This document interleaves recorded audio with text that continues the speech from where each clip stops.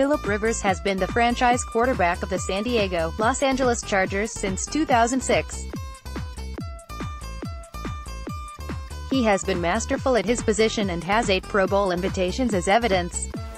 After all these years, it is clear that he will one day be voted into the Pro Football Hall of Fame. However, no matter how many accolades he collects, he is still human and his body will force him to retire in the near future. The Chargers have a number of quality backup quarterbacks on the roster, but none are viewed as franchise caliber. The NFL draft has a number of intriguing prospects who could be groomed under Rivers for a couple of seasons before taking over the reins of the franchise. Since the Chargers have more pressing needs at other positions, the following list will focus on prospects likely to be taken in the middle to late rounds of the draft. Gardner Minshew, Washington State University. He led a high-octane defense which relied heavily on the pass.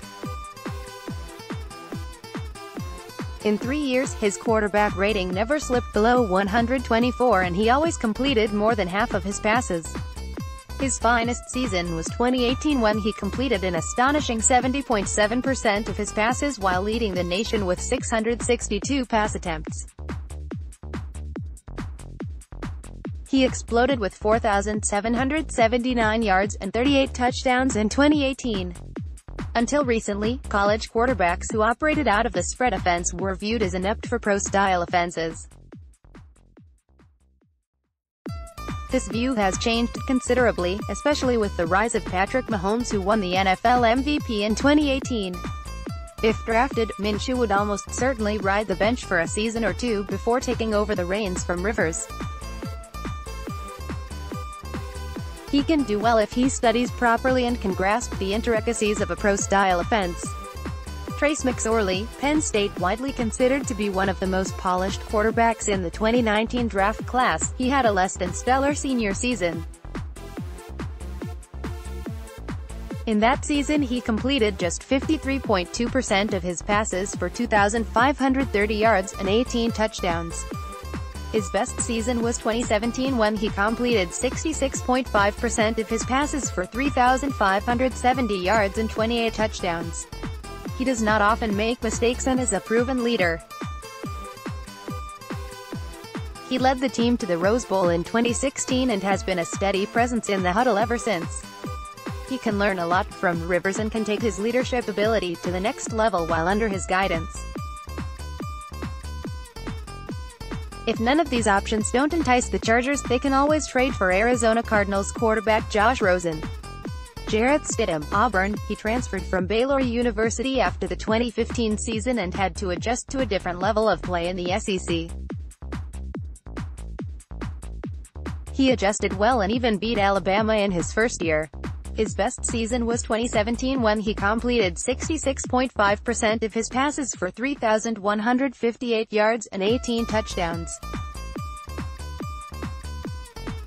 In 2 years at Auburn he threw 36 touchdown passes against just 11 interceptions.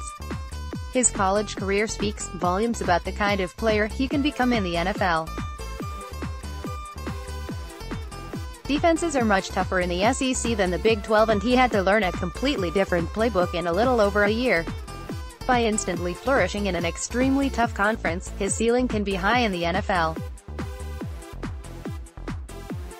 Brett Rypien, Boise State. Playing in a weak conference certainly helped his stats and he is the biggest gamble on this list. He never completed less than 61% of his passes in any of his 4 years as a starter. His best season was 2018 when he completed 67.3% of his passes for 3,705 yards and 30 touchdowns. Small school quarterbacks have surprised many critics over the years.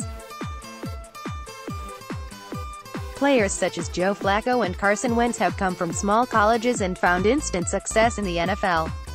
Rypien's college experience is different than these two examples because he played in a higher division.